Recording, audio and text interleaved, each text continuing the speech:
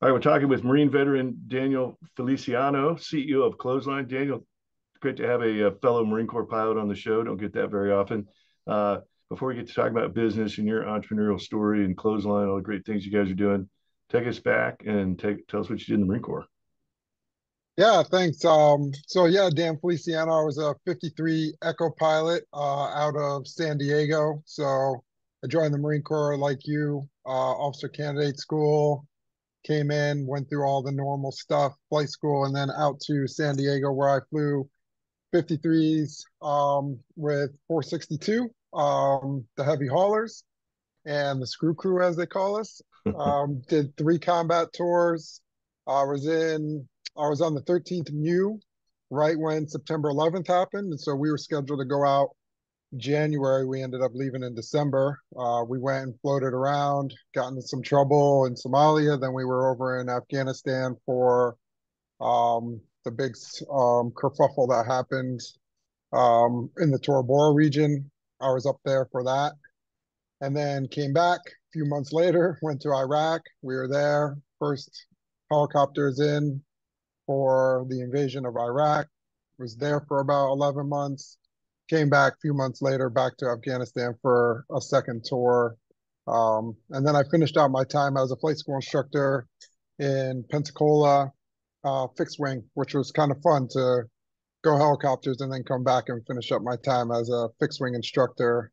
All that time I was, you know, same thing as most Marine Corps pilots. I spent about a year or two in maintenance as an airframes officer, and then a year or two as an ops guy. And then when I was in the training wing, I was ops guy there. So it was kind of fun. Awesome. Were you on one of the MEUs that was the two MEUs that came together, formed the MEB or whatever, and one of the first ones invaded Afghanistan?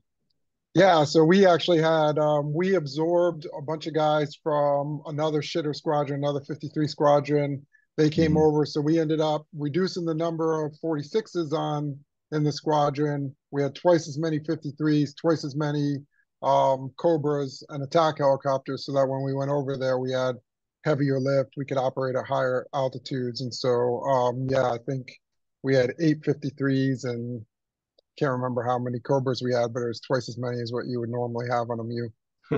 Yeah, usually there was either four or six. They kind of went back and forth. So, Yeah, um, so we actually had helicopters on everywhere, right? So we were all on the main ship, but then we were like on the support ships. We had all the 46s everywhere. The guys were sleeping all over the place. It was kind of fun. crammed in. Yeah, fun. That's a good word. So, um, yeah. So you had an action-packed, high operational tempo time there in the Marine Corps. What was your transition when you got out of the Marine Corps like? Were you planning ahead of time, or I guess you were in flight school at that point and left from flight school? So were you prepared to transition? And tell us about that. Yeah, I really wasn't. So I was at flight school. I didn't think I was going to stay in for 20 years. I was like, I'll tell you later as an entrepreneur. There's lots of great opportunities to learn to be a better entrepreneur in the Marine Corps, but it's also one of those things that, like, if you have an entrepreneur mindset, it's not always the greatest environment. And so I'd been promoted to major.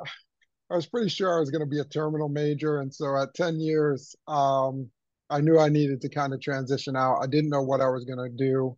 And an opportunity at a major corporation opened up for aviation logistics guy. And so I applied kind of out of the blue. I ended up getting the job. So I ended up transitioning out of the Marine Corps straight into a corporate job at Royal Dutch Shell, where I ended up being the head of aviation logistics for continental United States. And then I went to Europe for a few years and I worked with a bunch of different countries over there. And then I finished my time out in Malaysia. And so, like, that ability to move and be kind of transient that you learn in the Marine Corps translated really well to my time in the corporate world, because every 3 or 4 years I was asking Shell, where's my next place that I can go, be successful. Yeah. Wow. And so when did that come to an end? You got this entrepreneurship thing. You had the paper out as a young boy. Entrepreneurship's always been in your blood. You've always had that desire. Yeah. When did it? You got a really good job with a major corporation. Things are great. What's happening then?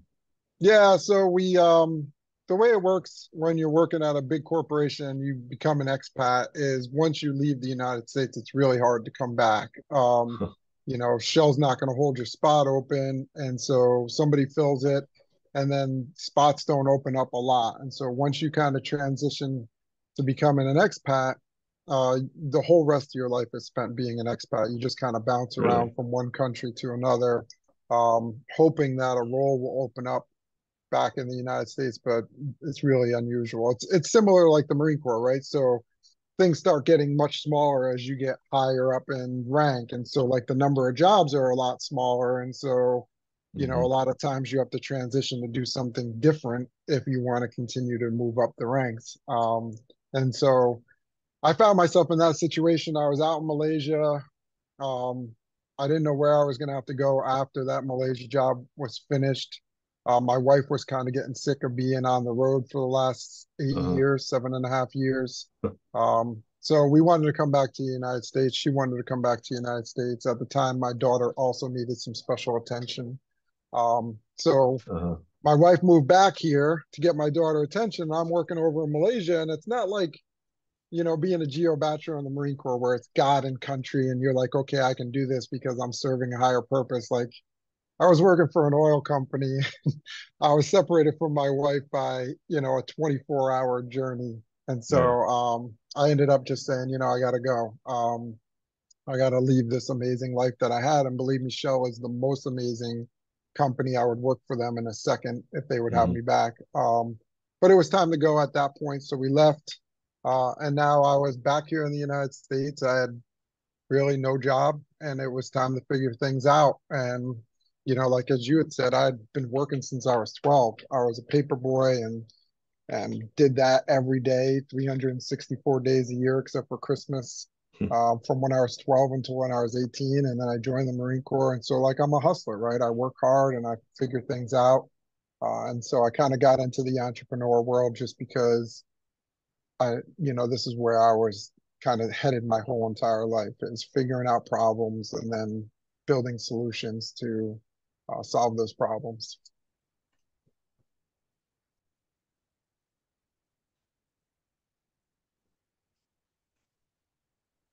All right, we're back talking with Marine Veteran Daniel Feliciano, CEO of Clotheslyne. So, Dan, you had the big corporate job with Shell. You're overseas, can't get back to the U.S. You had to walk away from the job, get back to the U.S. And that's when you started coming up with the idea of playing around with entrepreneurship. So, walk us through some of the things you did.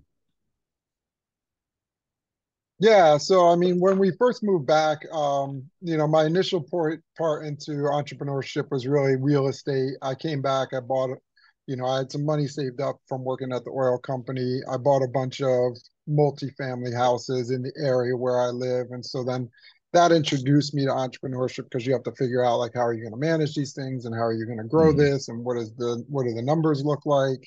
Um, and then as part of that, I had hired a painter to come do some work at one of my houses. And I was like, hey, how much is this going to cost? And he didn't really know.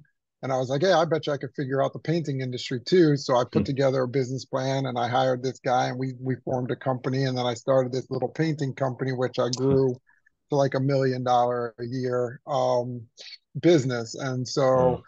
in the process of building that painting company, which ended up not being the greatest business, even though I grew it, it takes a lot of time to run a painting company. It's a lot like having just a bunch of lance corporals and zero corporals in your life. Um, so I I had this kid working for me who ended up being my co-founder, Camden. He was a college kid at the time, and one day I was complaining to him about how my whole entire life on the weekends is just eaten up with laundry. And Cam was like, yeah, I never do my laundry. The girls up at my university do my laundry for me for like $5. And so we started talking about, well, I wonder if there's a business there. And we did a bunch of research because that's the kind of guy I am. And we looked into the numbers and could we build something that connected people with laundry doers in the community? Kind of, you can think of it like a care.com type of thing. And so we built this marketplace where we let customers who have laundry demands in a local area connect with gig workers, if you will, usually moms, stay-at-home dads who live in that community, have some extra time, want to monetize their laundry machine. And on our platform, we put those people together. And we started that about 2 years ago. And now we're in 8 states across the country from Alaska to Massachusetts. We got about 1,500 customers and 500 people doing laundry. So it's been pretty fun. No kidding. It's laundry, man. It's not so much the doing the laundry, it's the folding of the laundry that's the time consumer, man. You remember Iraq, Afghanistan? We had really good laundry. We had the best contract laundry. Like you just turn your bag in and get it back the next day, exquisitely folded, washed, dried, cleaned. I mean, laundry in Iraq, Afghanistan was awesome. It's like you're getting shot at and rocketed Yeah, and it's everything else, but man, the laundry was great. And it was free for us, of course. yeah. And, and that's exactly the same model that we have. I often think back to like putting my mesh bag out on the boat. I was on the Bonhomme Richard. Like you put Uh, your mesh bag out on the boat, and like the Navy takes it, and a day later it comes back soaking wet, but it's yeah, washed. Navy And laundry so on the boat is a totally different it's the experience. worst. It's the It's like worst. you hand them the mesh bag and they hand you a mesh bag full of it's just it went through the washer and dryer and never came out of the mesh bag. Yeah, I don't know And if it half the ever time it's went still through the. wet. Yeah, you I wonder don't if it think it ever went through even the dryer. I just think it goes through the washer. Yeah, that's a So totally different story.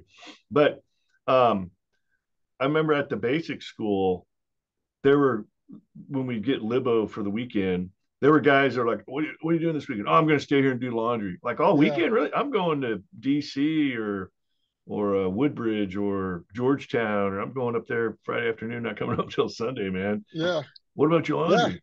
I turn it in out the back gate at the Asian gals that have own this laundry place. They do all your laundry for you, and it's great. And it's like, it costs like a little bit of money. I mean, it was an expense, of course, but it freed you up for the whole weekend, and yeah, you'd hand them nasty clothes being out in the field and sweat and everything, and come back, everything exquisitely folded and dried, and all you had to do is put it back in the drawer. It was great. And then my wife and I had 4 teenagers at one point. We discovered every one of them was using a different towel every time they got out of the shower. And it was yeah, like there was like one weekend, one weekend my wife did like 16 loads of laundry. And it's just yeah, my wife does really good laundry. She's very good at it. But 16 loads in a weekend, and then here we are again. She's like, I can't do anything all weekend. I got to do all this laundry. And I'm like, whoa, whoa, whoa, whoa, whoa. All right, let's load it up in trash bags. There's a laundromat down the road. We're gonna take it down. It was like $120, but it was like 5 big trash bags full of laundry. And we yeah, dropped it off and picked it up like the next day, all done, all folded. It was like the best money I ever spent. It totally like gave my wife her weekend back. yeah, Um, so you're kind of yeah. talking about something similar to that. That's exactly what we're talking about. It's all about getting people's time back, right? So, I Yeah. mean, laundry is one of those pain points that every single person in the world has. And if you've ever had the opportunity, like we have, to outsource it to somebody, if you can do that at a price that's reasonable for most people, which our main priority is providing this service at a price that's reasonable, then you've really eliminated a pain point that almost every single person has. And it's such a time suck for your weekend, for your family. And like you said, it may not be that you don't mind putting it in the washer and the dryer. Maybe it's like the folding. I hear all the time people are like, oh, I hate putting it away.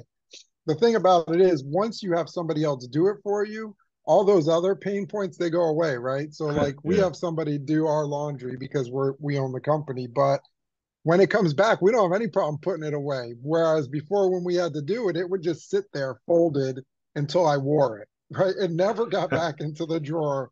And so now it gets back into the drawer because that's the only part of the laundry that we have to do. Um, and so, yeah, and like that whole concept of bringing it to the laundromat, we've eliminated that by having the clothesliners, the people who do the laundry, pick it up at your house. You would have just left those bags on your front porch, and somebody would have come and picked them up, and a day later there would have been brand new bags on your front porch with clean clothes, and you wouldn't have had to make Wow. that extra trip to the laundromat. Okay, so you came up with the idea because one of your kids, a college kid who was painting for you, said something about I have girls at the college do my laundry. So what were they doing? Like, you just making a deal with other people in the dorm, or was it Yeah, a so he was in a fraternity, right? So yeah? like he had sorority sisters that were like teamed up with fraternities. I don't know. I didn't go Hmm. to a school that had fraternities, but the way he tells the story is you have like sister fraternities and stuff, and Yeah, they would have a working relationship about how the laundry was going to get done, and it was that concept of people monetizing their time and the assets that they already had available to them that really intrigued me the most. And as we built this company, it was crazy how many people we spoke to that said that they made their way through college by doing people's laundry, that's how really. they made extra money during school. And so when you talk to people about laundry, almost every single person has a story about laundry. Oh And yeah, so it's this natural thing to build and to kind of expand on. And then really what we're also doing is offering this opportunity to people to make a little bit of extra money. And generally, 80% of our clothesliners are women. And up to this point, they really didn't have an access point into like the gig economy that other people that men generally have because they don't want to be Uber drivers. There's like a safety issue there, and they don't want to be out doing other people's grocery shopping. And so hmm, now they have this opportunity to make a little bit of extra money at home, kind of monetizing their free time, and they're providing a service for other people in their community. And so it really kind of resonates with me as a former Marine officer, where we have this amazing community and like the esprit de corps. And we're trying to build that same kind of community aspect here around laundry and helping other people out. yeah. It's like one of the everybody wins kind of things. Yeah. Yeah. So how does it work? Like what go through from if somebody wants to get on board to do people's laundry, and if somebody wants to get on board having somebody get do their laundry for them. Yeah, so it's all app based, right? So if you are going to be a customer, you would download our app. We have an app on both Android and iOS. We also have a web access portal if you don't have a phone. And you would just go on there. You create an account. You tell us how many bags of laundry. We do bags and not pounds. So if you took a 13-gallon garbage bag that everybody has in their kitchen, a tall garbage bag, fill it up with as much laundry as you possibly could. That's $20 for it to be picked up at your house, washed and folded and returned within 2 days. And if you want it in one day, it's $25. And so generally that comes out to a little less than $1 a pound if you jam it full, which is like 30% less than what a laundromat would charge you if you actually had to go there and drop it off yourself. So from the customer side, it's super simple. It's about 5 steps. Download the app, create your account. 5 steps later, you put your laundry on your front porch and it's done. From the clothesliner side, it's also app based. Download the app. We have a full training program embedded in the app. We have some training, and then our clothesliners do a test run. We walk them through setting up an account. And also, one of the things that's different from us than other people is other gig economies is we give our people an opportunity to build a little book of business. And so instead of it being like an Uber model, it's more like I said, a care.com model. So you have this Hmm. person, let's call her Jennifer. She can have her own space on our app. And so if you want to outsource your laundry to Jennifer, you choose Jennifer. And then every single time you and Jennifer now have like a little business going back and forth between each other. And so we help them build that. We show them how to be successful, how to load their profile on there, how to write a compelling story about themselves, and then how to manage that business on there. And then that's it. They just wait. You come on, you place an order, you choose Jennifer, Jennifer accepts it, and then Jennifer comes and picks up the laundry and does it and returns it. So it's all as simple as we could possibly make it. Like Nobody is wants complicated laundry. Yeah, that's yeah, very seamless and painless as much as possible. So Yeah. um, one bag of laundry is essentially one load, other than the fact that you might have to separate the colors from the whites. Yeah, Yep. so that's about what it is. And if you want to separate, so generally a bag of laundry goes in together. if you want it separated, it's like $1 more or something to separate it, just because you have to have some extra laundry detergent or so on. But Uh-huh. you can ultimately um, personalize it on our app as well. And that's one of the reasons that like having gig workers do this is that you can really do anything you want. So if you want it separated or you want it hung dry or you want one thing folded a certain way or whatever, you can do all of that because you're working with another human being and you can just talk to Hmm. Jennifer and be like, hey, Jen, I need this and this, then, it might cost you an extra couple dollars. But then Jennifer, who's like a real person, not a business, she's like, yeah, I can do that. I can figure all that stuff out. And then you just talk with her and you kind of work out this situation. And then as Jennifer does more and more loads, she gets to know you and your family better. And now, like, she separates your clothes from your wife's clothes. So it come back in different bags. It makes putting everything away easier. The point of creating the relationship is that things should become better and better as you move along. Wow. And where is it available anywhere in the country at the moment, or are you limited in certain towns and cities? Yeah, so we're mostly in the Northeast, New Hmm. York, New Jersey, Connecticut, Rhode Island, Massachusetts. We are in the Charlotte, North Carolina area. We're in Reno and Las Vegas and Nevada, and we're in Anchorage, Alaska. And a lot of it sounds a little random, but it's all because we were building out the model, testing it against different kind of demographics and Uh-huh. different kinds of cities. Like what kind of And things do you have to have in place in order to open up a town or city? Like, is there any regulatory items, or is it just a matter of do we have enough people there? yeah, there are some regulatory stuff. We tried to minimize the regulatory stuff that is required by, for example, we don't do things by the pound because if you charge by the pound, you have to have a certified scale. And the chance of you Uh-huh. getting a certified scale, Wondered about you that. know, by some random person, she's like one of our clothesliners isn't going to take their bathroom scale to the New York State certification weigh station and get it certified, right? Really? Uh, so Huh. like all those little things that might be regulatory, we tried to eliminate the need for any of that.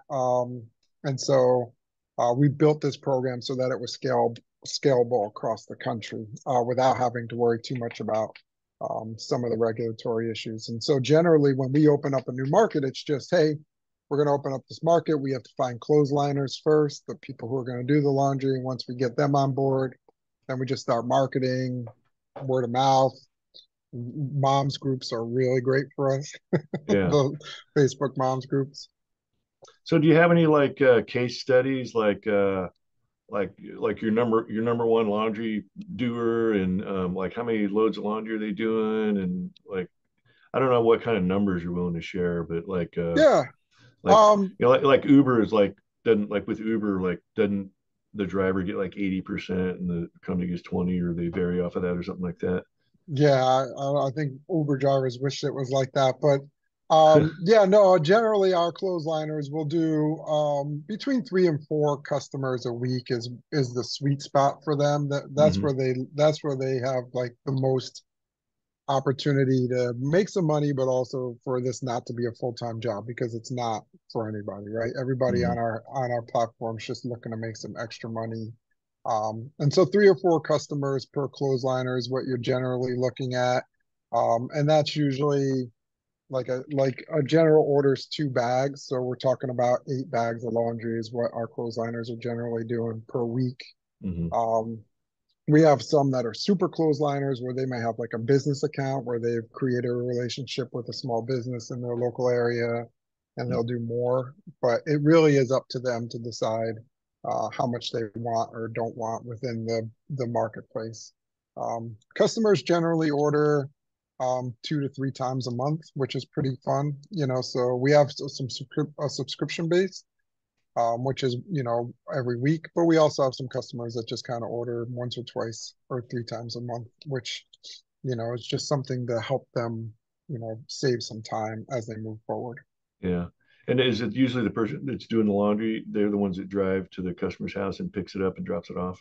Yeah, so the clothesliner is responsible for the entire life cycle of the order. So once the Okay. order comes in and the clothesliner accepts to do it, then they're responsible for the entire life cycle. We provide overhead support. So we do customer service, we do payment, processing. We do payout to the clothesliner, processing on their behalf. And then also if there's a discrepancy. So instead of a 13-gallon bag, you take one of those giant black garbage bags and you fill it up with laundry and you say it's only one bag, then it's our responsibility to help out the clothesliners and make sure that they're getting compensated properly.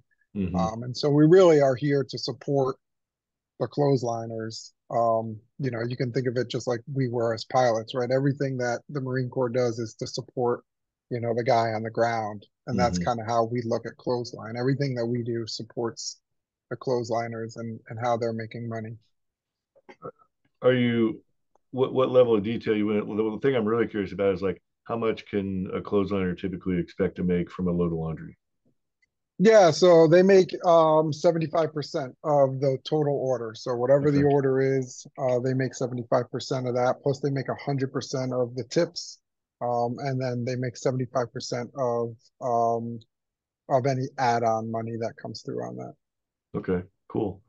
Now, how many are you willing to share? Like how many customers and clothesliners you have on board at this point? Yeah, so we have 500 active clothesliners on board right now. We Awesome. have um 4,000 customers on our platform. Wow. That's So awesome. And yeah, it's when been did you good. guys actually, I know you had to build the app and build it all up, but like when did you guys actually start? Like if you have an official start date? Yeah, so we had an MVP out in 2021, which is, it was not nice, but it was just to start, right? It was in our Yeah. local area. Will this thing work? I think our official, like, real launch date was January 2022. So we've been in business Okay. for 2 years and a few months now. Yeah. Um, That's a, have you hit that hockey stick expansion point or is it pretty much linear so far? it's pretty linear. It's a Yeah. it's a scale game. So once we get to a certain scale, then we'll be able to kind of move forward. And we have a really high retention rate both on our clothesliner side and our Hmm, customer side. that's cool. And so the hockey stick will be once we get to a specific point in our scale. And how did you, like initially, how did you get it going? Like how you socialize the idea? Did you just capitalize on the college relationship that already existed possibly? Or I'm curious like how, or since then, what's been the way you typically bring on clothesliners and customers? Yeah, no, our real kind of aha moment was when we figured out that the real customers were women who were responsible for other people's laundry, whether they had a laundry machine or not. So think about your wife and all that, Yeah. those towels. College kids are not good customers yet. So they think they think in like beer math, right? And so you're like, okay, this load of laundry is $20 and that'll be like clean clothes for a month. But they're like, but that $20 is also 5 beers. And so do I want the 5 beers or do I want the Yeah. clean clothes? But women or men who are responsible for laundry for other people, they think about life and time and how much Yeah. time they're going to be able to save. And so once we figured that out, then we just needed to put ourselves in the places where those people are. And so what we started to do was, really be able to focus where we spent our time marketing and where we spent our time promoting our company. And we found out, like we need to be in these areas because this is where our customers are spending their time. And then one of the things that's very interesting, you kind of touched on it already, um, is that this laundry concept has been ingrained in like the women's thought process. Like we like so many times we hear, "Oh, my wife did this," or "My wife does the laundry," and so like and women when we talk to them, a lot of times they feel almost this like this belief that it's their responsibility to do the laundry. And so Hmm. trying to crack that belief, trying to convince them that like their husband stopped mowing the lawn like 20 years ago, and even though they have a lawnmower in their garage doesn't mean that they're going to mow the lawn. Like that's the same way they need to look at the washing machine. Like just because you have a washing machine in the house doesn't mean you have to spend your weekend doing laundry, right? Your Hmm. husband's out playing golf, you should be out doing whatever you want to do on the weekends. Um, it's a Oh tough yeah. nut to crack, though. That's awesome. Uh, well, hey Dan, we're getting close to the end of our time. So first of all, how do we, if we're interested in learning more about Clotheslyne, how do we find out about it? Yeah, so you can go to clothesline.com. It's spelled with an Lyn instead of an Line. So it's Clotheslyne.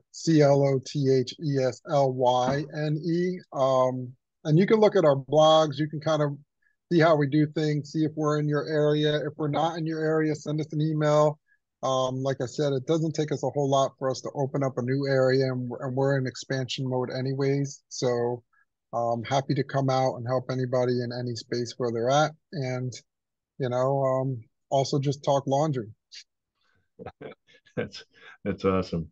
Well, hey, Daniel, thanks for sharing your entrepreneurial success story. I'll give you the last word.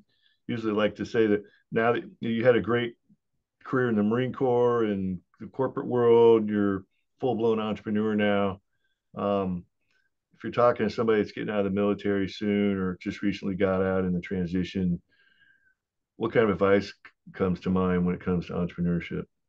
Yeah, I think the biggest thing that people coming out of the military need to know is that you're coming out of an environment where everybody that you work with is really good at what they do and they're highly skilled and they've been highly trained. And if you go into the corporate world or you go out into the regular world, most people you run into are not going to be like that. And so my one piece of advice is don't become average just because everybody else outside of the military is average. If you stay sharp and fierce, then you can be super successful outside of the military. But if you come out and you're sharp and you let yourself become dull because the rest of the people that you're dealing with are dull, it's gonna be very frustrating time. So just stay sharp, stay fierce, stay focused, and you can really, really win outside of the military.